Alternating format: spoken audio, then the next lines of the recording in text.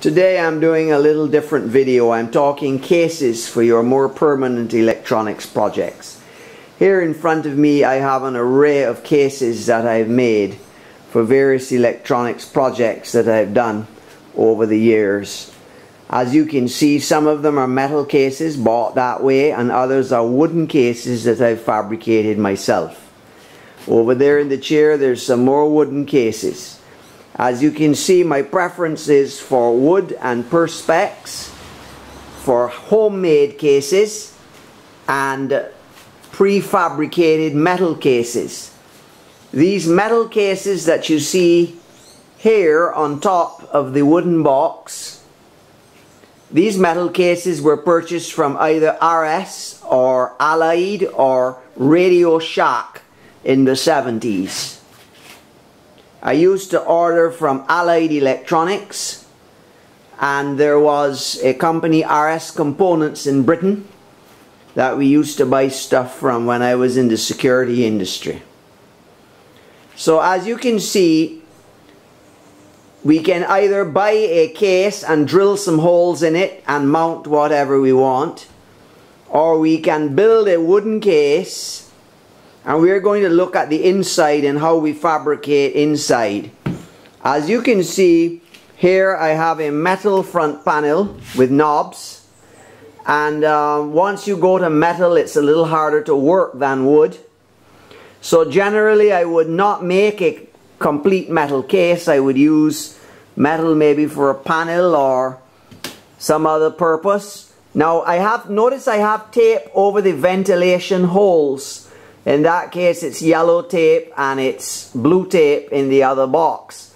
There's nothing in these cases that generates heat, so it's okay. Those are ventilation holes provided if the case requires ventilation, but by taping up those holes it prevents dust and bugs from going in and interfering with the electronics. Some of these boxes have not been stored differently. Here we have a calculator from the 70s made with telephone keyboard, 3 touch-tone telephones with a cutout for the keys that we want for the matrix, and a small LED display. At the time this calculator was made, LCDs hadn't yet been invented. All of these projects that you're observing were made between the years of 1975 and 1979. Now the other thing that we want to touch on, is connections between cases and interconnections between the rest of the world. We've used 3 different types of connectors in connecting our projects together to make whatever device we're trying to make, because some cases we have a modular device where everything is not contained in the same box. As you can see here, we have the conventional 1/4 inch shielded jack, like what we use with guitars, keyboards and musical instruments. Here we have the conventional, what is called banana jacks. And here we have another connector that is smaller than a banana jack, but was very widely used in England and for gramophones and speaker connections, particularly with speakers back in the early radiograms of the early 70s. As you can see, this is the standard banana jack. And these here are the smaller English speaker connectors that I was telling you about. Now what about shielding? Wood does not provide shielding for sensitive electronics, and you're going to have to use either some kind of metal or foil. These are low-speed digital projects that did not require shielding. And I tended to use a perspex front panel wherever there was LEDs that needed to be monitored. The perspex panel kept out the dust while allowing various LED displays, whether there were LEDs in discrete LEDs or 7-segment readouts, to be shown. What about the switches and other displays? Many of the switches came also from Allied Radio Spares or Radio Shack, and the other lamp indicators, these here use actually bulbs that you can unscrew the bezel here and replace from the front, which is a very neat situation. I'll show you how it happens here. You just unscrew the lens, and there is your bulb, which is easily removed and changed, and it's a filament bulb. So it's better to have this front loading filament bulb than to have to disassemble your unit. The red and orange here display things are obviously neon. These are neon. So the choice of indicator, whether you use LED, incandescent bulb, or neon, depends on the part that it's playing in the respective circuits. Because if you're dealing with AC circuits, it may be better to use an AC indicator. Neons will trigger in anything from 60 volts or more. And filament bulbs you can buy for any voltage. And depending on the application and the circuitry involved, it might be much simpler to just use these type of indicators rather than this LEDs, which is a new way of doing things. Now in this 270 cycle scan converter, we had a number of circuits, and so we selected the appropriate indicator for the appropriate function. Now as you can see, we use DYMO labeling in this particular case to indicate the functions of switches and lights. So DYMO labeling is quite a useful mechanism. It's not the nicest or neatest looking, but it's functionally satisfactory, except that over a lot of years it can dry out and fall off. Here is an attenuator made completely out of a solid block of cedar. We just took the cedar, we gouged out the necessary space in a solid block, so it didn't require any assembly. We gouged out what was needed. We installed the attenuator jacks and a front panel, notice, of the hardboard with the thing. So this any shielding in there can be produced by foil as needed, but depending on whether it's handling small signal or large signal, or whether it's balanced or unbalanced, clearly this attenuator, but the purpose for which this attenuator was built, the levels were not that low, so shielding was not critical. Here's another slightly more elaborate matrix attenuator. As you can see, it's a little more complicated and it has more connections, and it has a metal front panel and a plastic box. And you can buy these plastic boxes with or with either with metal or plastic front panels in a wide variety of sizes, and then you just drill out the front for whatever you need to install. If you have to put jacks in the side, you drill in the side. So these are ready-made cases, 4 screws, it comes off. You can mount anything inside, and you just have to decide on what size you want to go with. Now here is an analog audio mixer built around 1976. It has a neon light here, and these are the level controls. And in this particular case, I don't know if you can see it, I just used Scotch tape and I wrote on it, so I didn't bother with the DYMO in this case. And as you can see, the Scotch tape and the writing, I don't know if I can zoom in on the writing, the Scotch tape and the writing has held up pretty well, considering that this was built in 1976. The Scotch tape hasn't peeled off or dropped off. This was the so-called magic tape, and although it doesn't look quite as neat and nice as DYMO might, it has held up for the better part of 40 years. Now because the back was wood and not metal at all, I actually just wrote in ink on the wood surface. It wasn't possible to write in ink on the metal, so that's why I had to use the Scotch tape. But as you can see, or I don't know if you can see very well, I wrote on in pen on the actual surface of the hardboard. This is a hardboard that lasts well. As you can see, it's a smooth, hard surface. The only thing that will destroy this thin hardwood is the water.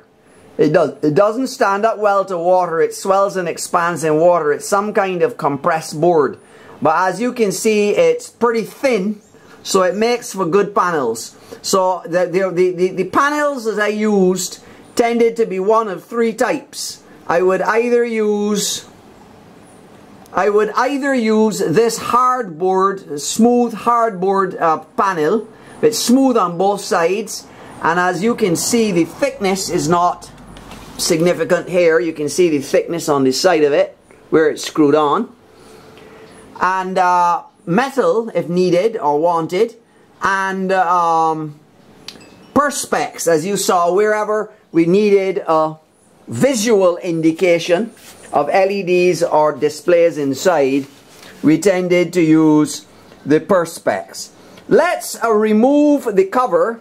As you can see, I had beveled countersunk wooden screws going into the side panel, so it would be quite instructive now to lift off the cover so that we might inspect how I went about designing the inside.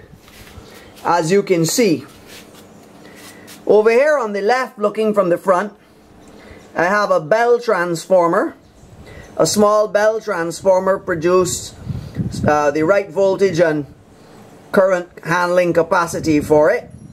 So the bell transformer is going into a board here, conventional analog rectifier with filter. Here on the left side, here is the AC neon. And then we have this internal metal structure which is holding all the pots, so that the pots are not actually screwed on to the front panel at all. The pots are screwed on to this internal aluminum surface and just come through smaller holes so that the knobs may go on the outside. Now down below there is the main board. As you can see, it's not very large. That is actually an etch board that I etched with the ferric sulfate or whatever. So that board was, I planned that board and etched it, and I'm using field effect transistors, and then at the back I just have tack soldered the various resistors and capacitors needed onto the switches, multi-position switches, for setting the, as you can see, those old resistors are a little large, but it was a question of working with what was available, because back in the 70s we did not always have access down in Barbados to the latest electronic parts. My philosophy was to use what was available locally and only import what was absolutely essential to be imported. Now we have a board here on the right side, sort of like a preamplifier board with more transistors, and as you can see, I hope you can see in the video, it's mounted on, we have a metal foil and we're using a plastic surface to present. A plastic surface separates the metal foil from the actual board, so there is no harsh soldering underneath. It's all smooth and neat. That will puncture through our plastic surface to make contact with our metal foil, and our metal foil is grounded even with the bottom board by means of a solder lug. Remember those? There is a solder lug there screwed into the metal chassis, and so we have everything nicely protected from hum and noise. Keeping hum and noise down in sensitive audio equipment was the biggest challenge in the 1970s. And it's an entirely analog device, and it had a fairly low noise floor, as low as I could get it. And we achieved this low noise floor, as I said, by careful shielding, as is shown here in this video, and also avoiding ground loops. Now in this box we primarily have low voltage regulation. So as you can see, I have our popular 7805 and 7812 1 amp regulators. Those are 3-terminal 1 amp regulators. I'm sure users will be familiar with your 7805 and 7812. They're still popular products.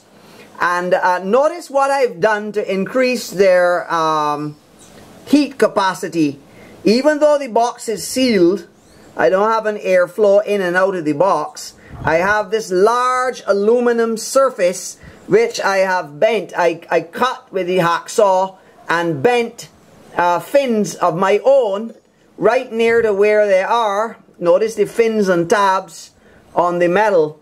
And it's only really an amp that it's sinking, and the way that you control the actual heat in the regulator itself is by not having too big a delta between your input voltage and your output voltage. So if the delta is small, then the power dissipation of the product is not going to be horrendous.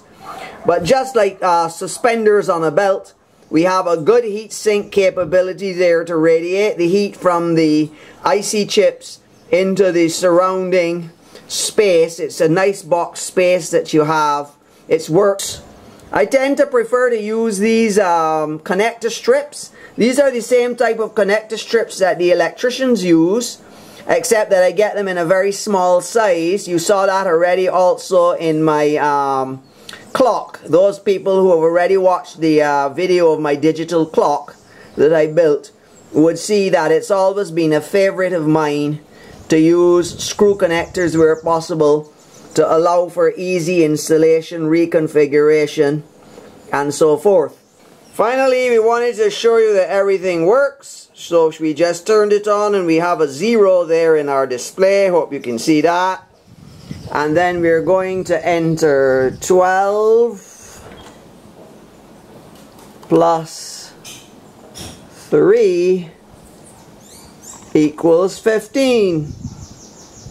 And lo and behold, when we look at our display, you can see 15 there. It really worked. Then we type 1, 2, 3, 4, 5, 6, 7, 8.